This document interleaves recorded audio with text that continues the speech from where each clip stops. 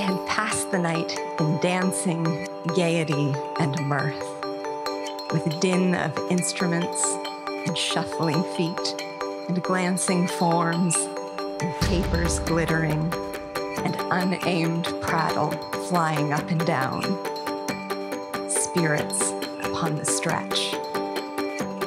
And here and there, slight shocks of young love-liking interspersed, mounted up like joy into the head and tingled through the veins. Ere we retired, the cock had crowed, the sky was bright with day. 2 miles I had to walk along the fields before I reached my home.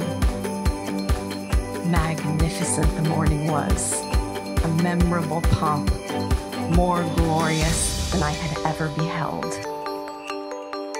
The sea was laughing at a distance. All the solid mountains were as bright as clouds, grain tinctured, drenched in Empyrean light.